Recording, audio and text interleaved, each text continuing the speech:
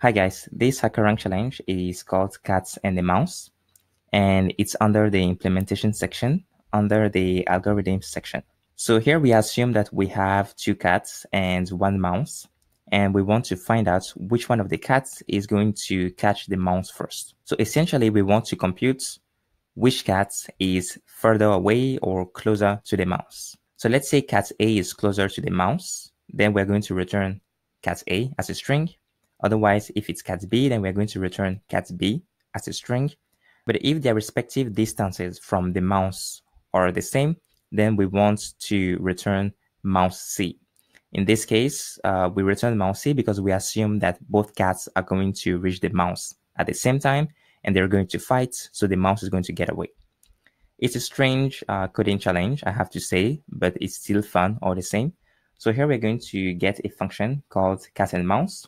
It returns a string, and I've added this ampersand symbol to pass the parameters by reference. What we need to do is check the distance between x and z, and then between y and z. So the first thing we can have is a simple if statement, and we can check if z minus x is lower than z minus y.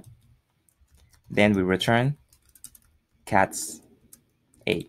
We are verifying if the distance between x and z is lower than the distance between y and z. And if it is, then we return cat A, because cat A is closer to the mouse. But this is not entirely correct, because we can have a negative number, a negative integer, when we deduct x from z.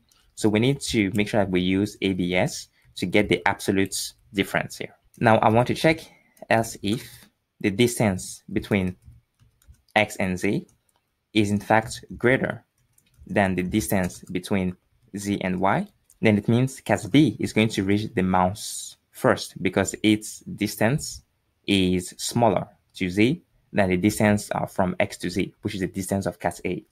So I'm going to return cat B here. Otherwise, I'm just going to return mouse C as a string. So that should be it for the entire code, right? So we passed test case 0. Let's submit. We have only 2 test cases, but both of them should pass fine.